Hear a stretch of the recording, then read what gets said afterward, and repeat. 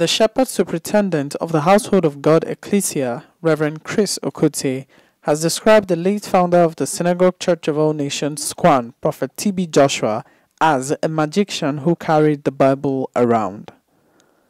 The 63-year-old preacher on Sunday, August 8, released a 75-minute video on YouTube titled The Truth About TB Joshua, in what appears to be a sequel to his tribute to Joshua, where he tagged the cleric as Wizard at Endor.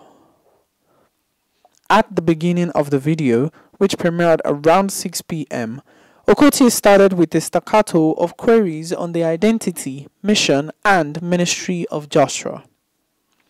Anchoring his message on the Bible book of John 8, verse 32, "Ye shall know the truth, and the truth shall set you free." Okotie took a systematic critique of Prophet TB Joshua, starting with the name Joshua.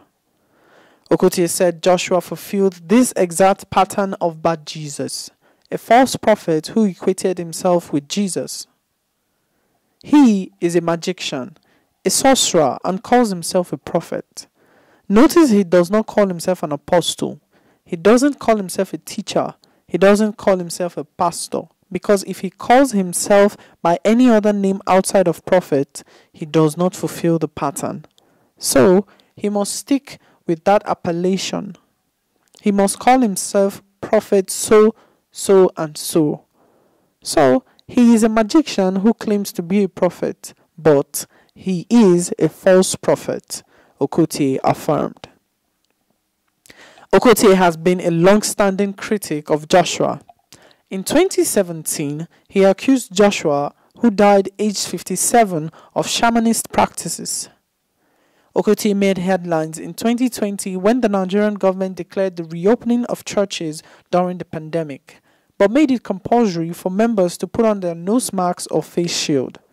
Pastor Okotie condemned the idea of using face shield, claiming it would be a reversal of the veil that was broken on the day Christ died, and therefore creating a separation between man and God.